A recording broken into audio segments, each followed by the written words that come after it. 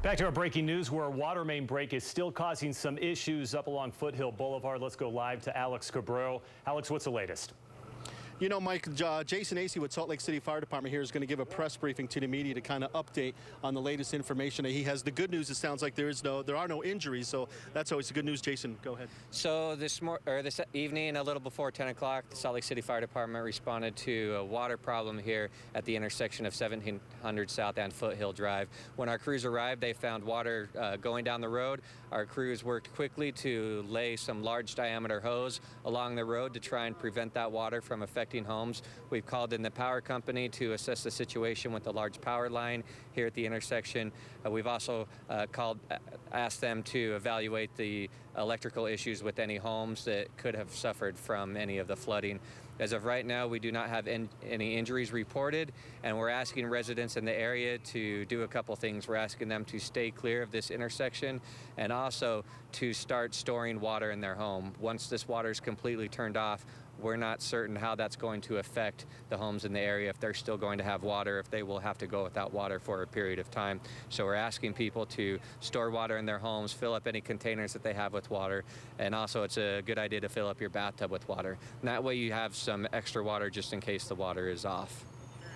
It looks like behind you the water's pretty much stopped flowing. I know you've been busy with us. Have you heard if the water line's been shut off, Jason? I have not been heard, but I have looked over as you guys have and seen that it is slowing down, which is a good sign. We're hoping that once that gets turned off, we'll be able to better assess the homes that are down the street and try and solve any issues with flooding. Any idea how this happened or why this happened, Jason? As of right now, we don't know how it started. That'll all probably be determined later.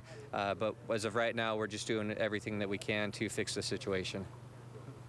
Okay, Jason, thank you very much for your time. Again, at this point, looks like the water line is shut off over here right now. So the next part is just assessing exactly how much damage they have over here. There were some homes, we were told, that were flooded, but we don't know exactly how many homes. The good news is it seems like nobody was injured. The next step now is the investigation, exactly what happened and what needs to be done to help those people just down 1700 South here who were flooded. Back to you guys. All right, Alex Cabrillo live for us tonight. Alex, thanks tonight. We're going to switch gears here for a moment. She was born before her family's home actually had a phone, electric lights, or even a car. But it doesn't mean a Minnesota woman is too old for technology. You could say Anna Stair is the state's most senior citizen. She's going to turn 114 years old in just a few days, and she is a very big fan of FaceTime. Well, she video chats on her iPad with people all over the world, but recently, when she wanted to join Facebook, she couldn't. Facebook would not accept Stair's birthday, October 15th of 1900. No, I couldn't get in because it's an invalid date. It's way too far back. Apparently way far back. So Anna Stair went old school, dusted off the old typewriter and wrote a letter to Facebook. She said, quote, "I'm still here." And while she hasn't heard back yet, she is using Facebook. She just had to lie just a little bit, Dave, about her age. Finally know somebody who was alive when the Cubs won the World Series. It's the story we've been happy to tell. A Springville boy with Down syndrome had just one wish for his 9th birthday, 99 birthday cards. His request went viral, and as news specialist Ashley Kewish reports, he received so much more than he ever expected, including a big surprise tonight. Ashley, live in Utah County. Ashley.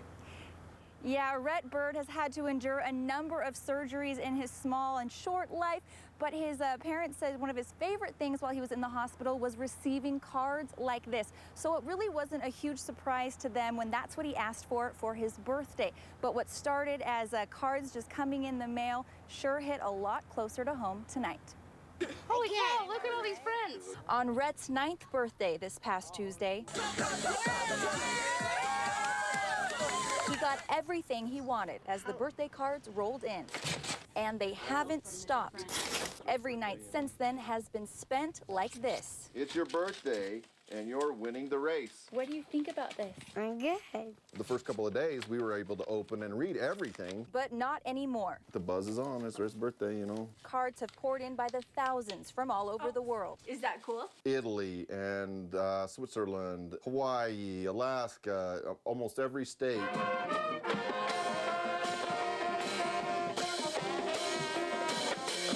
But right here in his home state and hometown, they're doing something to take his birthday wish even further. As you all know, Brett is truly a Salem Hill High School superhero. For his birthday, the Salem Hill Skyhawks made him a part of the team. And of course, his jersey is number 9.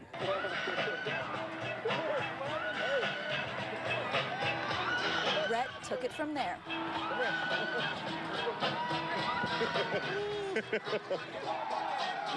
It takes a lot to not choke up and sit here and cry thinking about how much people actually care that have never met him. And during the game tonight, they announced the final of the birthday card total. Get this, 10,979 birthday cards all came in for this little boy.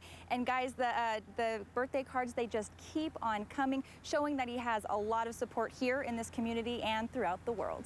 Ashley, that is spectacular. Thank you for that good news report on a perfect night for the family and a perfect night for football outside. I would say so. It's great out there, isn't it? It is. It's feeling pretty good, although folks heading into the second half of the weekend may have to add a couple more layers because we are going to have some cooler conditions moving in. But great day today, and tomorrow is going to be another great day too. Don't let me fool you, but we are going to have some changes starting to push in by tomorrow night. Temperatures right now down into the 50s, mid and upper 50s along the Wasatch Front. Logan down to 50 degrees even, and we've got mid and upper 50s out in the Uinta Basin as well. 60s down the I-15 corridor with a 72 at St. George. But you look off to the west, we still got clear skies. So clear skies overnight, and we will start off with sunshine in the morning. Temperatures right around 52 degrees. And we will once again work our way back into the lower 70s. But as we head into the afternoon, cloud cover is going to roll in. That's all ahead of a cold front that's going to set up the stage to be a little bit cooler for us on Sunday. But right now, lots of high pressure, as you can see with all that clearing. Jet stream trying to pull a little activity in, but it's sending everything either to the north or to the south. We've got a little bit of that split flow, so right now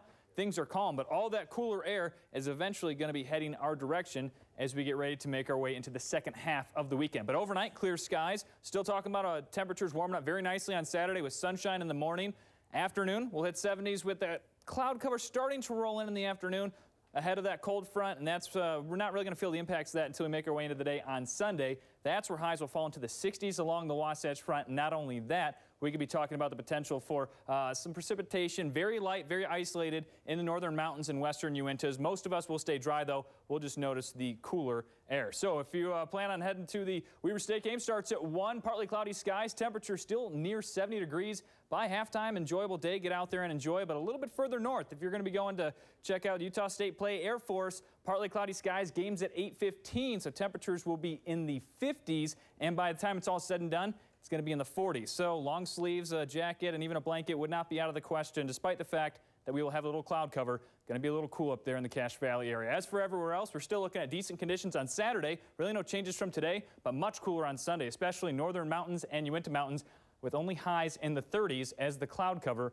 rolls in for us. So tomorrow's still a nice day. We'll have temperatures again starting in the 40s, some cases 50s, and back up to near 70s for the entire state. Uinta Basin up to upper 60s, lower 70s. Moab 73, Loa 67 degrees. Green River 74 with sunshine for a good chunk of the day. Western forecast, same deal. Sunshine most of the day with temperatures heading back to the lower 70s or upper 60s. St. George 85 down to 79 with that cold front coming in, and then temperatures kind of bouncing all over the place as we head into next week. Here along the Wasatch Front, we'll go 50s or upper 40s to the 70s. Sunshine in the morning, clouds in the afternoon, and then a little bit cooler for us on Sunday and Monday. All right, we'll take it. Thanks, Dan.